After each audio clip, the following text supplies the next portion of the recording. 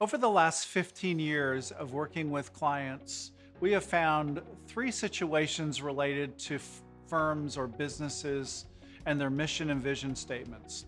The Firm Foundation video series helps leaders of wealth management firms lead and grow their companies more effectively. Situation A is they don't exist. They just don't have anything documented relative to mission and vision. That's fairly rare, but it does happen. The second, and by far the most prominent situation, is they have something on paper, but it's not relevant to the day-to-day business. They just did it as an exercise because it was the right thing to do. They checked a box and then they moved on. And this is the ubiquitous mission statement in the lobby that they hang up, but no one really knows what it says and no one really understands why that verbiage was chosen in the first place.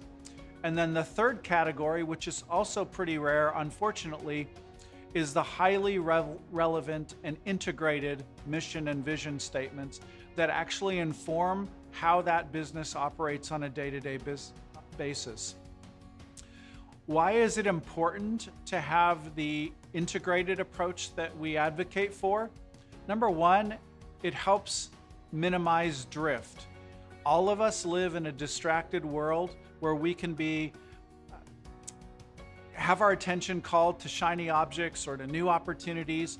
And if we don't have a plumb line to reference, we can easily be taken off course. The second is clarity. Clarity internally about who we are as a firm, why we do what we do, and what we do best. That is essential to running a well-disciplined, visionary firm. The other thing that it helps us do is create unity. If we have unity internally about what we're trying to accomplish, we work better as a team, we understand where we're going and why where we're going is important. It also helps narrow our focus on who we best serve and how we're going to serve them. And at the end of the day, if we do an effective vision and mission statement, those can help inform every single business decision that we make on one level or another. And in order to illustrate this, I'm going to read a couple of mission statements.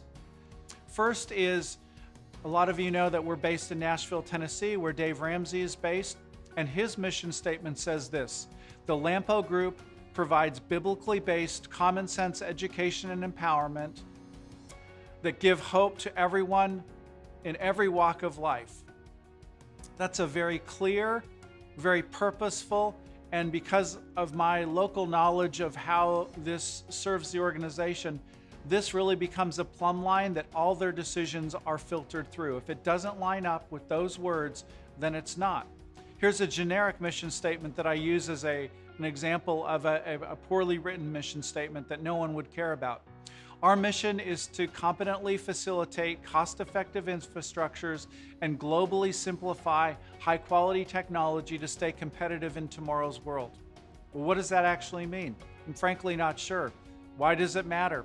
I don't know that either, but it's that check-the-box kind of mentality. So when you create that mission statement that's compelling, it really serves your organization well, and it really simplifies how you do what you do and keeps that focus that we talked about. Firm Foundations is brought to you in part by our friends at SmartRIA, where they help financial advisors simplify their compliance.